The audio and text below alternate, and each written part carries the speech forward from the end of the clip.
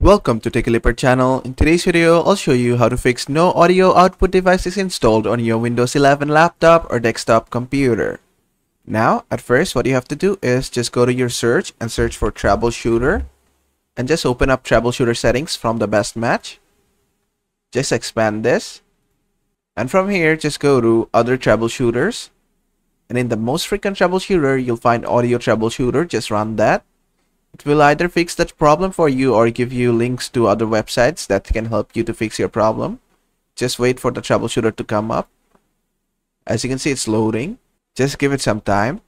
And there you go. It's giving me links to other websites which will help me fix my issue. But I don't want to read all this, so I'm just going to close this. And the next method which I can do is just right click on the start button and go to device manager.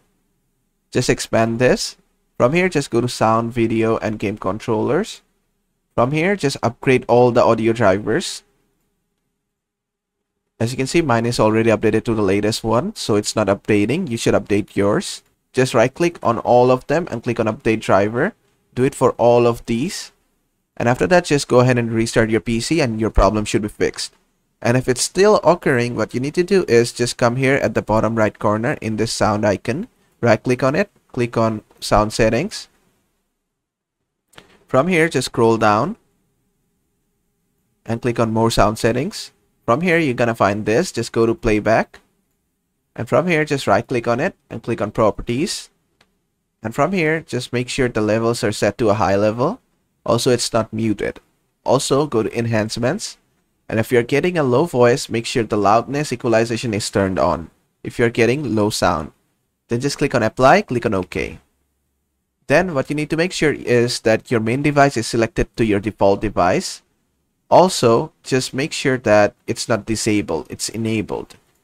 I have all those fixed, so I'm not gonna do anything else here. Just click on OK. And the last step which you can follow is go to search and type for services.